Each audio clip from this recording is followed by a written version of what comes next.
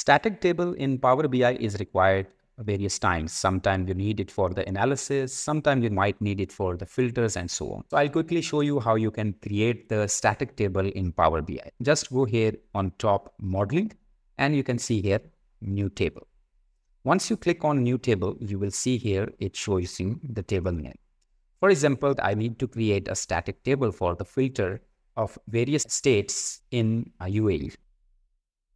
Okay, so I'll say here UAE states. And here I need to create a data table. So I'll be mentioning here data table. And what should be there in the data table? I need to create the city name. So the name will be city name, or it could be Emirate, and UAE I mention here Emirates. What will be the string type? So comma, you will choose the string, it will be string. So data type is string here.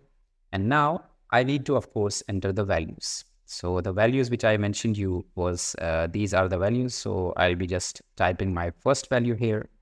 So the first value will be, after comma, we need to open the middle parenthesis here.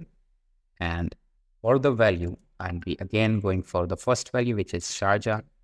And this will be in inverted commas.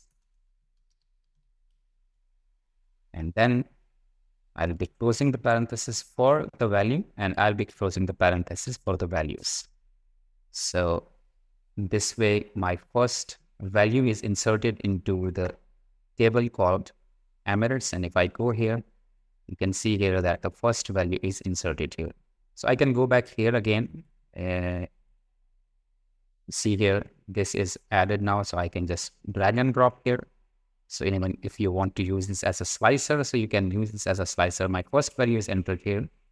So I'll go back here, and in case I want to add another value, so I'll be just simply typing comma here, and another value will be in the parenthesis here, which will be Dubai. Similarly, the third value will be Abu Dhabi, again in the inverted commas, and so on. If you see here now, 3 values are added. Similarly, I can keep adding. So this will become my static table. And in case you want to add a new row into this table in future, so you can use this.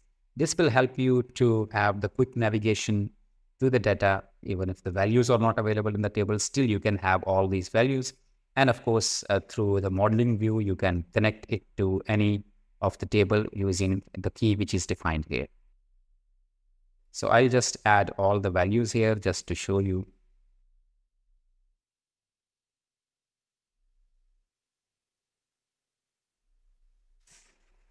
And you can see here all the 7 states or 7 Emirates of UAE are added here. And if I go back here, so these are all the states which are added here. So this way you can add the data here into different table, and you can create a static table. Now, in case you want to add a column also, another column here also, so you can do that as well. So I'll just show you for the second column how you can do that. So instead of Emirates, so you will be choosing, for example, serial number, and then it will be integer. So this will be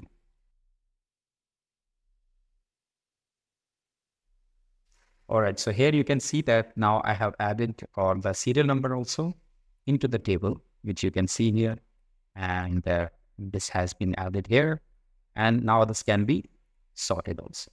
So if you want to sort also, so sorting can be done in this way. Otherwise, if you want to sort by a name, you can. So depending upon how you want to, or which number you want to give to which state for the sort, so you can add that. So now you can see here, these are 2 columns, and in order to add the columns, you will see here that we have entered the data table, and data table has 2 columns. One is the serial number, which is integer, and another column is the Emirates, which is string. And then we have added these values, so these values are added. So this could be your dynamic table also. You can also create the table from other table. You can also get the summarized table from other tables also. I'll show you that in another. So this was all about creating the static table in Power BI for the analysis or for filter purpose.